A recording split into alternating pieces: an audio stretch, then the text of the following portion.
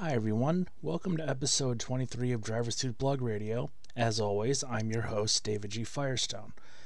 We're just going to do a news and notes episode this week, not even with a break. And we're going to start with the first race of the Superstar Racing Experience, or SRX.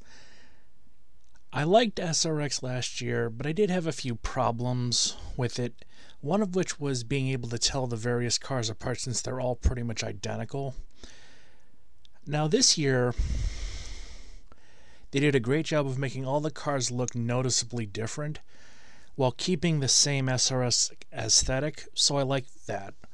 I like the heat format, though I do think the clock should stop under a yellow flag. That's just my opinion, but I think it would be, you would be giving the fans 10 minutes of racing, not 7 minutes of racing, 3 under caution. Now, I've said this before about SRX, but I'll say it again. I think it should be a 6-race formula, but it should be spread out like once every other week. Not, 6 races in 6 weeks, but 6 races across the summer. Especially on a Saturday night, when you might not get as many people. I think that spreading out the races would be more beneficial. I doing both dirt and paved tracks, but I think it should be 3 dirt and 3 paved as opposed to 4 paved and 2 dirt. But I look forward to watching SRX, and this week's race was really good, and I'm looking forward to next week. Now let's move on, because I got some news about the Busch Clash in 2023. Now, I thought that the Busch Clash at the LA Coliseum was an odd move, because it was way too short in terms of distance, and there were issues with no pit crews, but I'll get to that in a few minutes.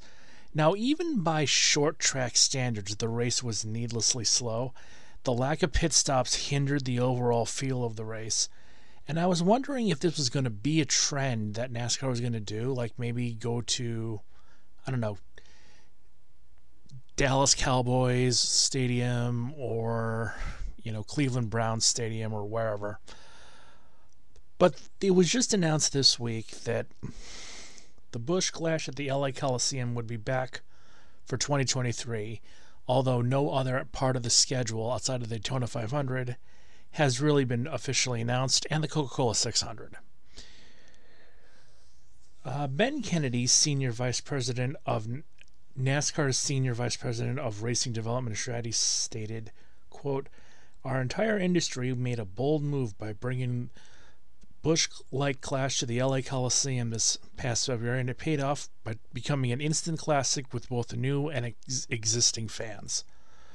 We are intent on showcasing our drivers on the biggest stage, and there is none bigger than the LA Coliseum." I can think of a few, but that's just my opinion. "We'll be thrilled to return to the heart of Los Angeles to officially start the season and set the stage for the Daytona 500. Now, that was from JC, and according to the same JC article, quote, "The race delivered on its broad-scale interest with new and existing fans, as approximately 70% of ticket buyers were attending their first NASCAR race." How do they calculate those numbers? Where did you get these numbers? How did you figure out these numbers? Because it seems kind of odd that of the 40 to 50,000, let's make it 50,000. Give them the benefit of the doubt. What they're saying is that of the 50,000 or so fans that attended the race, 35,000 had never attended a race before, which seems odd in and of itself. But when you look at that this took place in California, which has a pretty rich NASCAR history between Auto Club, Sonoma, and Riverside, amongst other tracks, you would think there would have been a lot more established fans who've been to races before attending. Now, I could be wrong, and if I am, I'll admit it, but those numbers seem odd to me. There's something's off there. Now, Kristen Stowe, who is the head of marketing for the Busch family brands at Anheuser-Busch, said, Quote, "For decades, Busch Light has been a passionate supporter of NASCAR, and it's through races like the 2022 Busch Clash that we were able to bring unmatched motorsports experience to our fans. This provides a unique opportunity for us to engage with both new and lifelong fans in markets where demand for Busch Light is growing." Now look, I like Busch beer, but let's not make it seem as though this is the next great thing. It's a value beer. Now, granted, I do like me a good value beer. And while I get that inflation is a constant in this day and age, value is becoming chic, but Busch is really not much more than a no-frills beer. Now, granted, a lot of people like no-frills beer. I mean, on my other YouTube channel, DGF2099 Productions, shameless plug, I review beer. I've tried pretty much every continent except Antarctica I've tried beer from. I can't even count the number of countries I've tried beer from. But at the end of the day, I like a good value beer just like most people. But it's not the most spectacular beer the world's ever seen. Now, there was another one that caught my attention because it's something that annoys me is when something's legit, but the way it's described, it sounds sketchy. And why do I say this?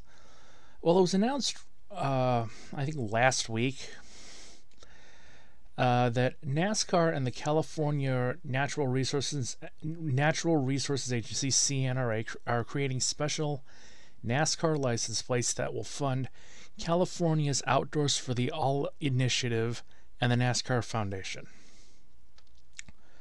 Nicole Krieger, of the executive director of the NASCAR Foundation, said, quote, "This is a wonderful way for our fans, for our NASCAR fans in California to not only show their love of NASCAR, but also make a tremendous impact.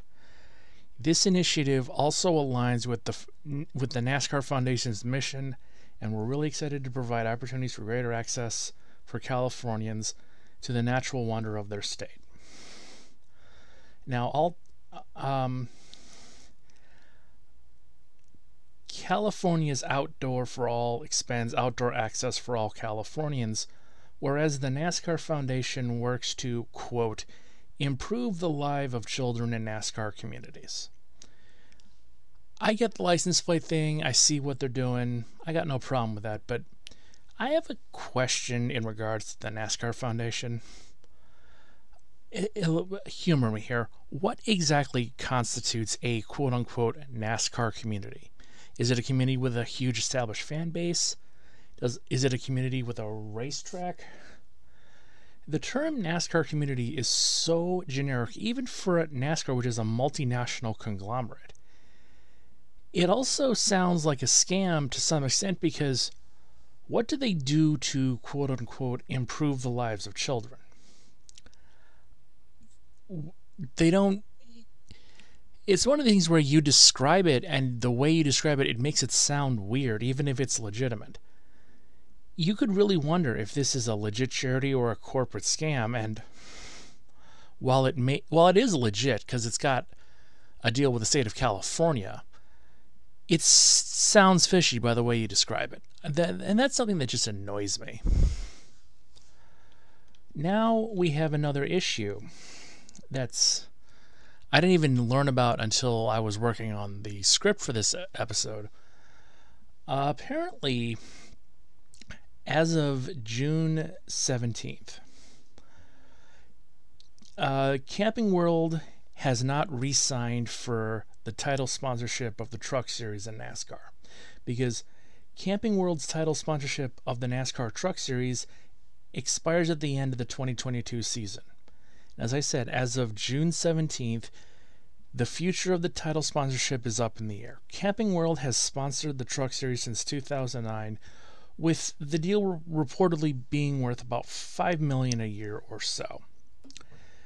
Camping World last renewed the Truck Series title sponsorship in 2016, And the series has been used to promote several brands under the Camping World umbrella. Obviously, there's Camping World, but then there was Gander Outdoors in 2019 and the Gander RV and Outdoors in 2020. Then it went back to being the NASCAR Camping World Truck Series. In response to a tweet about M&M's pulling all of their NASCAR sponsorships at the end of this year, and I'm going to mispronounce this, and I apologize if I do. Camping World CEO Marcus Lemoyne recently tweeted, quote, "Lots of change happening, and I'm sure more coming." Now, I also need to point out that Camping World is also the title sponsor of not only the above-mentioned SRX, but the professional categories of the NHRA, which was kind of a last-minute deal in 2020 when Coca-Cola pulled their Mellow Yellow sponsorship due to financial issues. I'm going to be honest here. I think they see more value in NHRA and SRX because they're getting a bigger bang for what you're being paid for. And they see more value in the NHRA and SRX because they're not spending as much and they're getting a lot more for their buck. Now, what if Camping World doesn't renew their sponsorship at the end of the season? What's going to happen? Well, there's really only two possible outcomes. I think what they should start doing this with all of the racing series, is not have it be sponsored by one company for a huge sum, but 2 or 3 companies for a lot less. And I say that because it's working out well with the Cup Series, where you have 4 quote-unquote official sponsors, and they're all pairing well, and they're working together, and this NASCAR is getting what they want, the sponsors are getting what they want, and they don't have to spend as much money. I see no reason whatsoever why this can't expand to what is now the Xfinity Series and eventually the Truck Series. Now, granted, with the Xfinity Series, Xfinity has demonstrated that they don't mind pumping money into a failing venture. I mean, look at Peacock. I've already talked about them. You know, they're losing almost $5 billion in $5 billion in losses in revenue by the end of this year, and they're not giving up on Peacock. I mean, I think they're going to continue sponsoring the Xfinity Series for some time. But I like the idea of the Cup style sponsorship deal because, again, it does work. You do get the exposure, you do get the money, but the sponsors don't have to pay as much, and they're getting more for their buck, which in this day and age is a good thing. Now, with our last news story before I start working on what I'm going to be doing during my summer sabbatical, which I will talk about more in detail next week. There's a sign of good things to come because Fox Sports, after their half of the NASCAR season ended, they saw a 6% increase in TV ratings overall for the Cup Series in 2022. In a tweet, they said, quote, "That's a wrap. Fox Sports concludes its portion of the 2022 NASCAR Cup Series season up 6% in average viewers over 2021. The 10 races on Fox averaged 4,590,000 viewers, an increase of 10% over 2021, 4,159,000. So viewership is improving, which is a good thing. I like the upswing. Racing can be successful, and I think people are making the right moves, and the right people are in the right places. I only see these numbers going up. And that about does it for this week. I'm Dave Firestone. I'm going to be talking more next week about my plans for my summer sabbatical. I'll see you next week on Driver Suit Blog Radio.